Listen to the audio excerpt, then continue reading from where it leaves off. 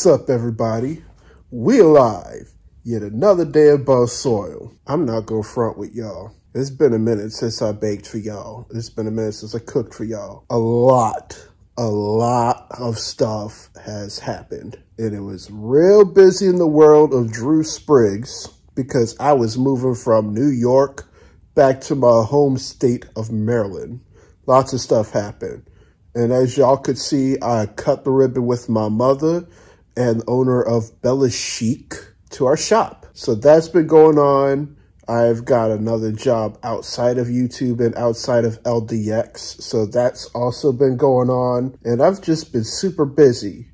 But now that I found some downtime, I'm going to bake for y'all. So if y'all want to cook with me, go right ahead. Get your spatula.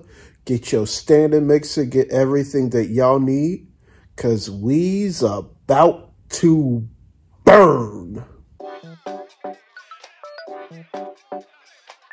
All right, y'all. I'm going to show you the ingredients that y'all gonna need for your peanut butter chocolate pound cake. But before we dive in, I must remind y'all to wash your hands. The food that we make within the kitchen is blessed. Therefore, y'all gonna need to wash your hands. And if y'all gonna go in that kitchen with them nasty hands, I'm sorry, but that's just nasty. But anyway, these are the ingredients y'all gonna need. From now on, y'all, I'm just gonna be upfront and honest with y'all. I'm gonna make my own buttermilk from now on. So you're gonna need a cup of whole milk, not 1%, 2% milk, whole milk. And you're gonna need a tablespoon of white distilled vinegar. You could use lemons or limes, but because this is a peanut butter chocolate cake, you may want to make something with more neutrality. So I am using some distilled white vinegar. You're gonna need 3 cups of flour, 3 cups of sugar, ½ cup of creamy peanut butter, a teaspoon of pure vanilla extract, not imitation, pure vanilla, because imitation is not real vanilla. You're going to need 4 tablespoons of cacao. I'm using the cacao that I had from Oswego. 3 sticks of butter, room temperature. I got some Reese's cups that I'm going to chop up, and then I'm going to make a chocolate ganache with some heavy cream and some semi-sweet chocolate chips. 6 large eggs, room temperature. A tablespoon of baking powder, and that is that. And oh yeah, did I say salt? You're gonna need just a touch of fine sea salt. And yeah, those are the ingredients that y'all gonna need for your peanut butter chocolate cake.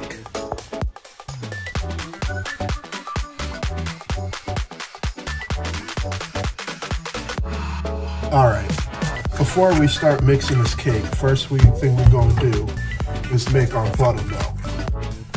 So for buttermilk, you would need 1 cup of whole milk, not 1%, 2%.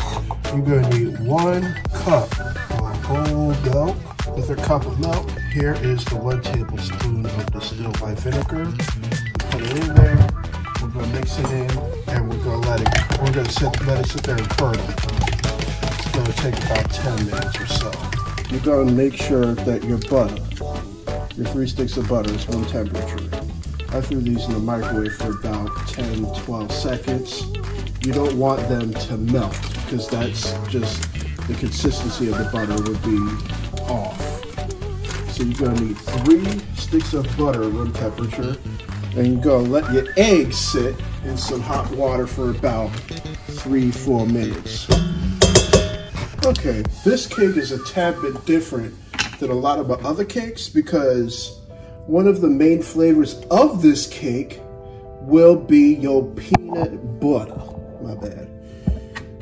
So with the 3 sticks of butter, I'm going to put a ½ cup of creamy peanut butter in with the butter.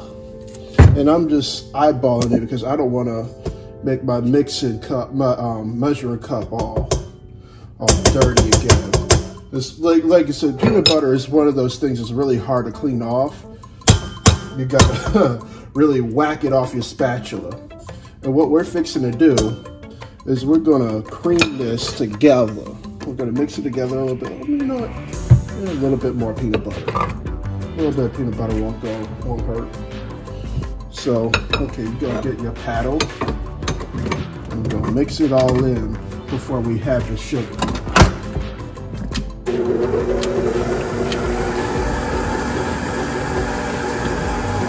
Our peanut butter and butter is mixed in. Should look a little something like this.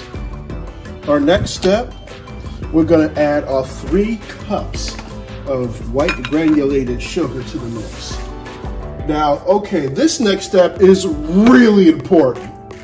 When you are creaming your butter and sugar in your pound cakes, you're gonna need to take your time and make sure that all of the granules of sugar have mixed in with your butter. If you are rushing to make your pound cake, it's not gonna come out right. It's gonna come out gummy, and it's gonna come out looking undone. So, ladies and gentlemen, do not rush this next part. So we're just gonna go ahead and mix this in. Start slow. Start slow, just like this. And then when it's nice, white, and fluffy, it's good to go. And I'll show you the consistency afterward.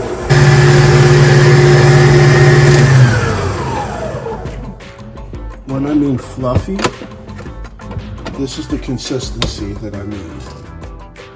This is fluffy. Basically, if your sugar and butter mixture is not like this, it ain't gonna be ready. This is ready. So to this, we're gonna put our eggs, flour mixture in there, slowly, gradually. We're gonna start off with 1 egg. Gloop, 1 egg. And with our flour mixture, since we're using cacao, I went ahead and I mixed and sifted this mixture together. So I took 4 tablespoons of flour, all-purpose flour out of this, and I added 4 tablespoons of cacao. And then I also put in a teaspoon of this baking powder and then a 1/4 teaspoon of salt. So we're gonna put a little bit of this flour in here, and then we're gonna mix it in gradually. And you gotta remember to mix in the sides so that you get all the bits and pieces of your cake in it.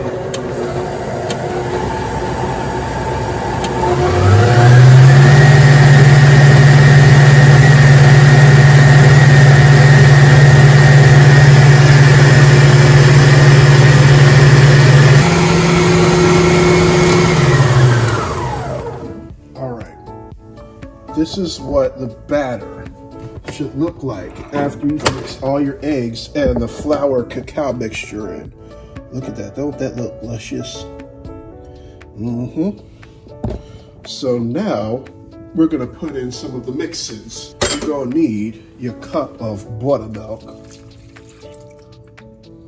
You're also gonna need a tablespoon pure vanilla extract. And once again, don't use that imitation vanilla extract because it's not real vanilla. And if anybody has any rebuttals on that, let me know. So once you got your buttermilk and your vanilla extract in your mix, go ahead and throw it in, make it go for a little spin.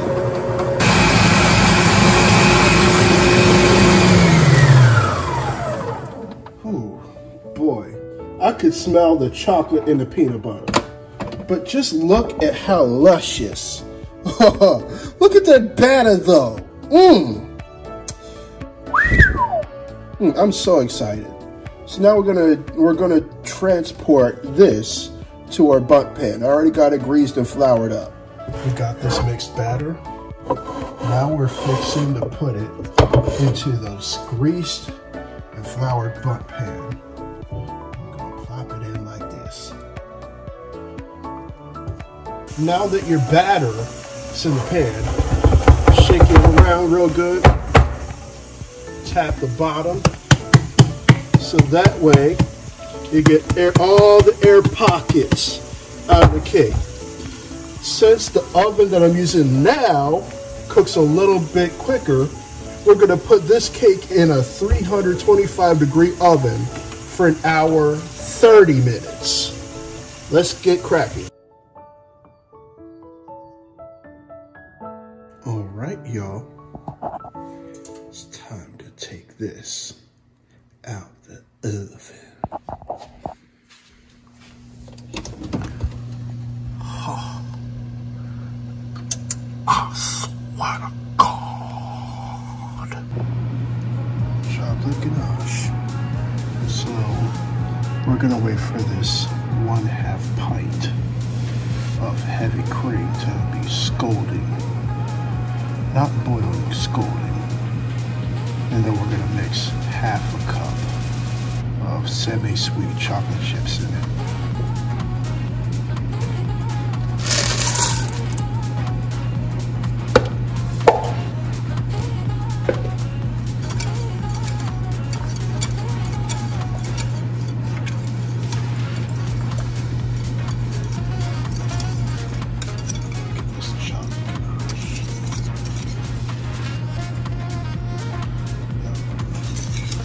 Here's the moment of truth. Will our peanut butter chocolate cake stand or will it fall?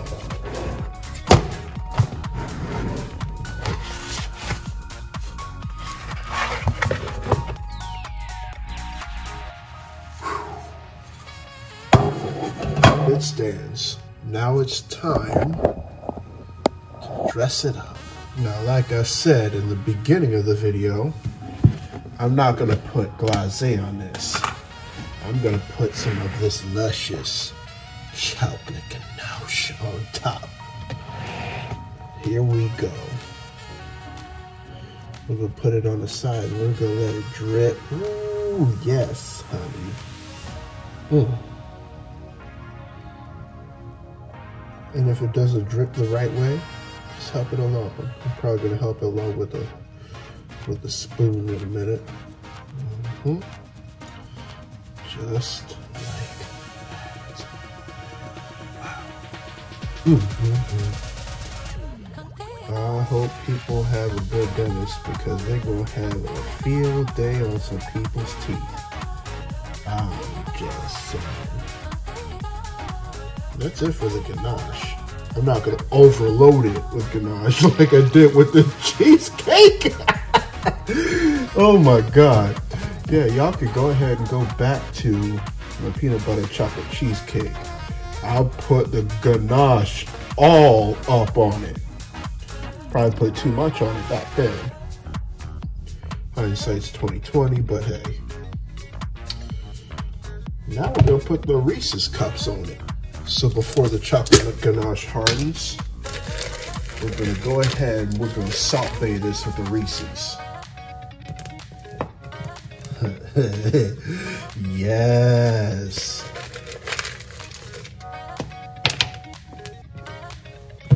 We're gonna put it all up on this cake.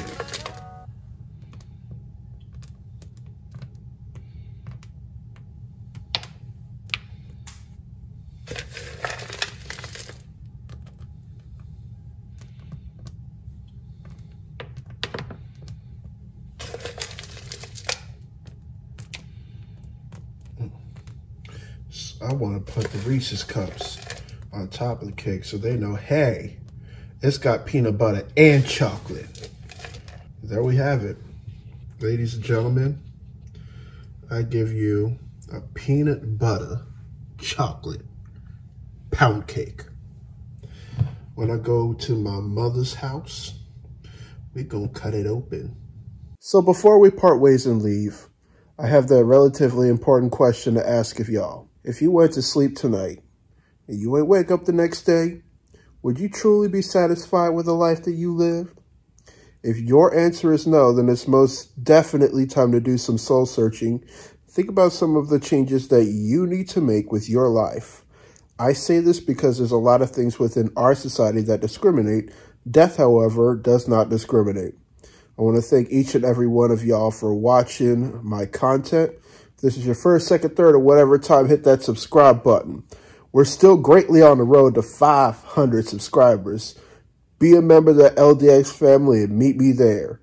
It's a climb, y'all. It's a climb. Within the description, I'm going to leave y'all my Instagram page, my mother's Instagram page, and the recipe for this peanut butter chocolate pound cake. At this moment in time, I'm thinking about killing the Etsy page because the shop is on fire. So we're making a killing at the shop, and it's to the point where we're about to close the Etsy page and actually have our own website. So be on the lookout for that. So as always, I leave y'all with much love, good spirits, and vibes. Until next time, I see y'all later. I'm out.